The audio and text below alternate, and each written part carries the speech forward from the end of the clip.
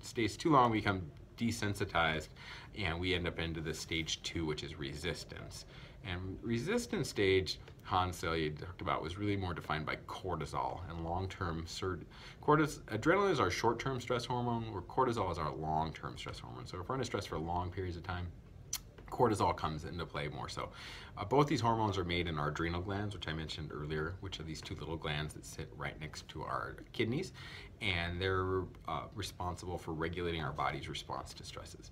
So cortisol, when it's around long periods of time, it starts having consequences for our health, including we often seem to gain weight, and especially around the abdomen, central weight gain. And so if people are gaining weight around there, and we're seeing more and more kids that are showing up with a lot of obesity and weight gain. And a big piece of it potentially could be the stress, long-term stress components and long-term cortisol states of mind. One of the things cortisol does is it suppresses your immune system and your inflammation responses.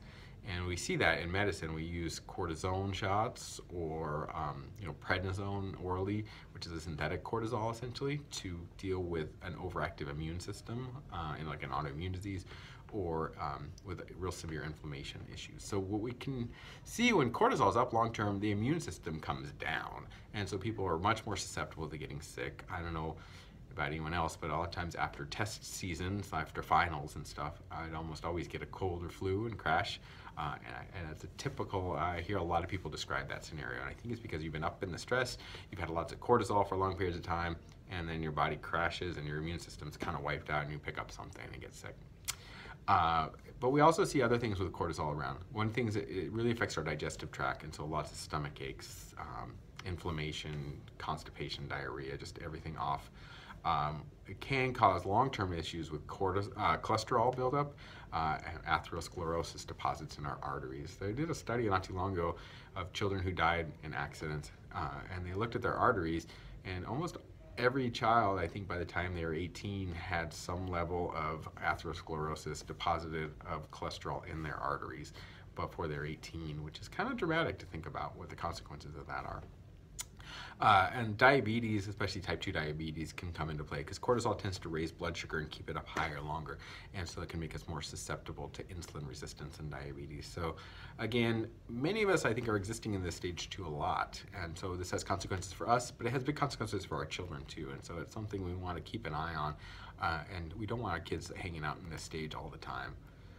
Stage 3 then becomes when a body can't keep up anymore to the stress, and cortisol levels start to crash and burn, and we can't make enough cortisol to keep up with our stresses, and we start basically getting more adrenaline surges, and so we start seeing interesting symptoms. So we often see much more fatigue, we start seeing like crashing blood pressure, low blood pressure.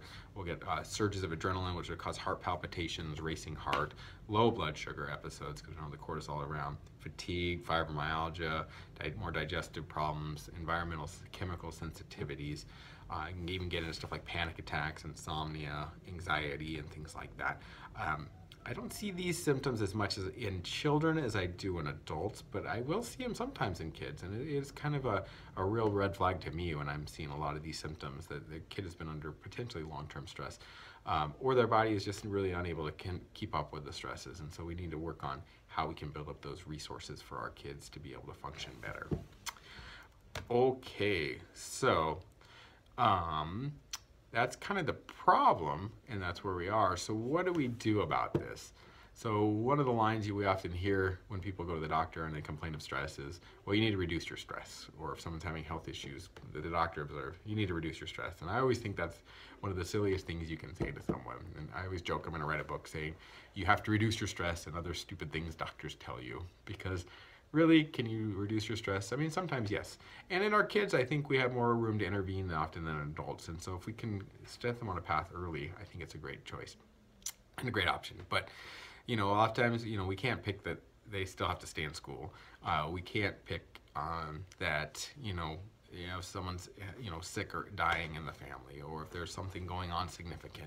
Our stresses are going to come. This world has stress, and so we can't get away from it. We need to learn how to deal with it.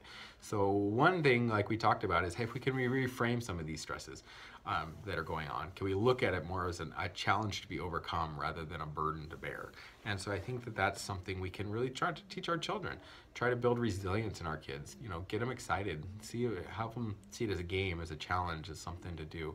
I know one of our daughters was having some boredom issues at school, and she started doing some of our different activities that she got really excited about, doing these puzzles and games, and it was really excited to see the light turn back on, because it was kind of disconcerting to see her just kind of bored and overwhelmed and not want to do it, you know, just because of different reasons. So again, we need to sometimes reframe some of these things for our kids, and I think that's great. We do need to start trying to help our kids improve their expectations.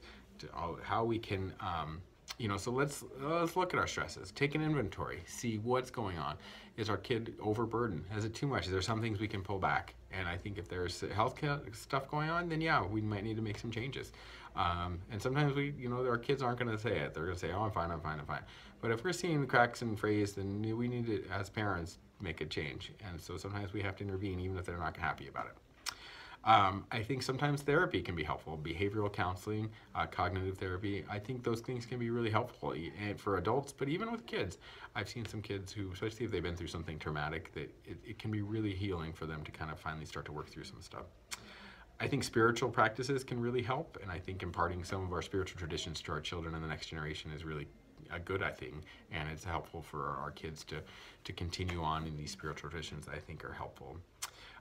And then I think also trying to get our kids to focus on other things than themselves, trying to, you know, help others. You know, there's always someone who needs help, who's in a much worse situation. And sometimes if we can help others, we can look at our own situation and realize we don't have it too bad. And so I think that's some ways to kind of help reframe, change our expectations, how the scenario is going to play out, and learn to come up with some of these mind changes that will be helpful. And then lastly, like we talked about, I think how do we build our resources? Because these stresses are going to come, so what can we do to make ourselves stronger? So one of the things I think that's really helpful is starting just with healthy living choices. We need to make better choices, and I think it's really important that we impart some of these choices to our children while we still have them in our homes, so that they will continue to make better choices when they go away. I hated my mom because, I should say, you know, I hated the fact that I'd go to other friends' houses and they had these great tasting cereals, and I'd come home and we had all these just health food stuff, and we didn't eat junk food and stuff in our home, and I was like, why can't we have this? And I got frustrated. But then when I got on my own, I was like, and I could have access to these things, like, these things are not good at all, and I didn't feel good when I ate them. So I think I started eating healthier choices from an early age just because it was imparted in our home. And I think it's important to impart these truths to our next generation, because if we don't do it, no one is. And the world out there is preaching a message of, you know, all the commercials for food are either cheesy, oozing, chocolatey, dessert, sweet, junk food. You know, you don't see ads so much for health food that much. So we have to teach our kids. So again, healthy choices, healthy meals. We need to make sure they get enough protein. We need to make sure they're getting enough whole foods, real foods, fruits, vegetables, and just a wide variety of nutritional food. I think getting enough sleep is really important. Our kids, like I mentioned, are just often underslept and chronically underslept, and that's a problem. Kids need exercise. So at least 20 minutes a day of movement, but ideally at least an hour.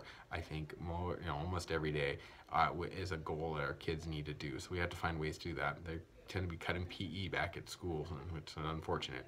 And so we got to find, you know, get them out there, do something, join the Y, make them go swimming, things like that. Some other things, making sure you get enough water. Our kids often are dehydrated, so push water, have them carry a water bottle to school, things like that. Making sure that they have other people to do activities with, a part of a community, whether that's a spiritual community or if they're playing soccer or they're gymnastics or whatever it is. Having friends that they can interact with, I think, is really crucial. And so it can often, if you have a buddy to do something with, you can get through a lot of terrible things with someone else that, really hard, challenging, test studying, things like that. I learned that in medical school, in naturopathic medical school. I could do much more working with other people than I could by myself as far as learning things. So I think that's important. Then just having activities that are recharging, relaxing, encouraging kids to do activities they like, try to pull back the schedule if you can, and just let them have playtime, free time. Kids need that. And that needs to be away from screens too. I think our kids are way over screened. It's easy to put them in front of it, and because they kind of will entertain them. And so, but we need to take responsibility and try to get them away from screens. I think absolutely no more than 2 hours, preferably much less than that would even be better, no more than an hour. But you know, definitely not more than 2 hours in a day for a child over, I think that's over 5, and under that they recommend no more than an hour. I can double check those recommendations, but yeah, I mean, again, too much screens is definitely problematic. So we need to impart these healthy living choices in our children. We also need to minimize harmful exposures, so kind of cutting out the sugars, the salt, the junk foods. These foods do not add much to our kids' lives. I mean, they love them, and they'll beg and plead and prod. And you know, I'm not saying 100%. You know, I like the 90-10 rule. 90% of the time healthy, 10% you can have a little fudging. But if it's constant junk food, it's problematic. I mean, I see dramatic mood changes in our kids as soon as they eat some candy. It's like within 10-15 minutes, they're bickering, fighting, just melting, tears, this and that. It's like it's a nightmare. So we got to minimize this stuff. One of the things I see with ADD kids that I work with a lot in my practice is they're just so susceptible to sugars and artificial colors and these candies and junk food. It really just spins these kids out. And if you can pull these things back, we see dramatic changes often pretty quickly. With adults, I always recommend, you know, limiting caffeine, nicotine, alcohol. Hopefully we're doing the same, obviously, with our children, you know, or, you know, teaching them, talking to them about these things not being good as they get older and go through puberty into teenage years and things like that. And then I think with adults, but also kids, minimizing exposure to people who are a drain on us. We often spend way too much energy on 10% of the people we interact with. So, you know, helping our kids say that, you know, if it's not working out, they don't have to pursue these relationships. So, you know, trying to give them, you know, make them empowered to make good friend choices as much as possible. So lastly, you know, making some nutritional interventions, I definitely would suggest talking with a naturopathic doctor or your doctor or anything like that to personalize a recommendation. But these are some things that I think can be helpful as we go forward. So some nutrient support, I think a multivitamin is really important. I prefer whole food-based multivitamins. There's a couple store brands I like. Mega Foods is one. We use one in our office called Innate. There's some other different whole food nutritional brands out there. I think that's much more important than a bunch of synthetic isolates. B vitamins can be really helpful for stress, and they can be really good for our kids too. They're under a lot of stress. Taking extra B vitamins, a B complex. Calcium and magnesium is a big issue in our culture. We're not getting enough in our foods and our drinks and things like that. So taking some CalMag before bed, I think, is a really good idea. And the one I push more than anything probably in my practice is fish oils, omega-3s. I think we're just really depleted in these. We're not getting enough from our foods. So I think there's a whole bunch of benefits as far as brain chemistry, mood stabilization, and just ability to function well. If we don't have these nutritional pieces in place, I think we just can't really do optimal work as we need to. So I think these are some of the key nutrients often that come into play.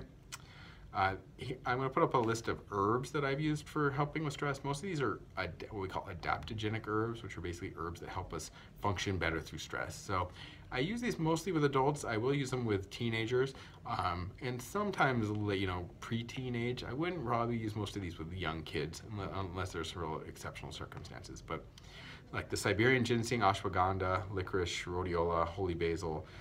These are really interesting herbs that can really help us function better. So if you're under a lot of stress, which most of us are, these herbs can often help. I've seen sometimes if someone's crashed into that phase 3 though, these can be too strong and can kind of push people into not feeling we're good. So they're not optimal for everybody, but it's a good place, and they're generally pretty safe herbs that you can play around with you know, older children, teenagers, and for yourself as well. So I think finding some other options to help calm down, body work. I love massage, I love acupuncture, craniosacral therapy, things like that. Just body work can really help kind of ground us and help get us back out of our minds into our bodies, which helps. Exercise, it does the same thing. Spending time in nature. I know when I'm really spun out, if I can go for a hike, I just feel like a new person again. And then I think, you know, talking with someone, reach out. If you're not seeing optimal functioning in you yourself or your children, reach out. I think naturopathic physicians are great at working at this stuff. So talk to someone. You don't have to do this all on your own. So that's my spiel. Hope it was informative. If you have any questions, comments, hit me up. And thanks for listening. Take care.